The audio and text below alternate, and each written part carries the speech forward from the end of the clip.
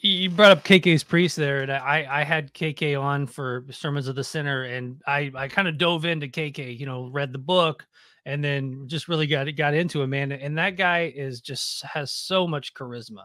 Like when he talks about in the book, he's talking about all these ladies he had back in the day, and I'm like, dude, I see it, man. He's got so much charisma. Like he banged everyone's mom. Like that's yeah. Those guys in the day, yeah, they had no problem. You got Glenn Tipton and KK Downing coming down in the 80s. You lock your wives and right. and your girlfriends because, yeah, Ken's just such a great guy. He loves what he does. He's, a great friend. And I love being around him. It's always a joy to be around him. I just messaged him the other day. I said, hey, if you want me to come to England and just hang out for a couple of weeks and while you're mixing and I'm trying to talk him into it. And, because I know at the end of the day, I'm not a big drinker. Right.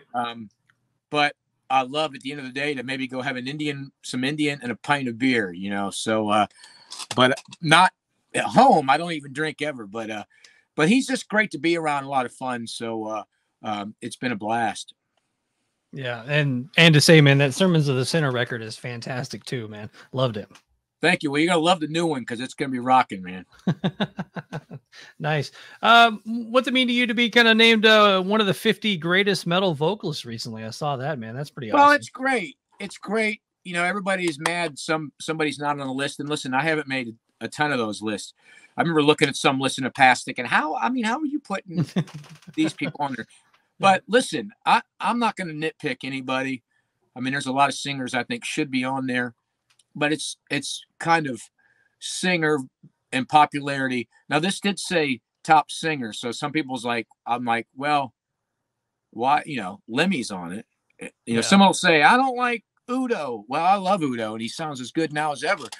I said, but there's people under that. It's kind of obviously Lemmy's on there because he's God, so people's on there. I'm just happy, I always think that if you just took singing wise, I could be in a top 10 of any list of heavy metal because I know I can sing anything someone throws at me. But when you're sandwiched between, I forget who I was between, but I know Alice Cooper was the one ahead of me. I'm thinking, man, I'm right next to Alice Cooper. I mean, I'll take that. Yeah. Man, oh man.